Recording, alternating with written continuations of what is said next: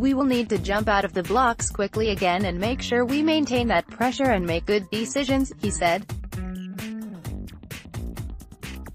Robshaw, previously a stalwart under Jones, is recalled to the blindside flank position after New Zealand-born Brad Shields fell ill.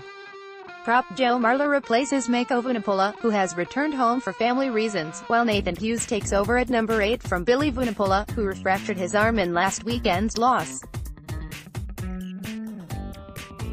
Uncapped lock Jonny Hill is among the replacements. "We've had a really upbeat training week," Jones said. "We are up for the battle and are going to rip in on Saturday. We want another committed performance where it will be crucial to maintain our composure when the heat is on. I've been impressed with the fortitude of the squad under Owen Farrell, who is a young captain, and with a number of young players who have stuck to the task," he said.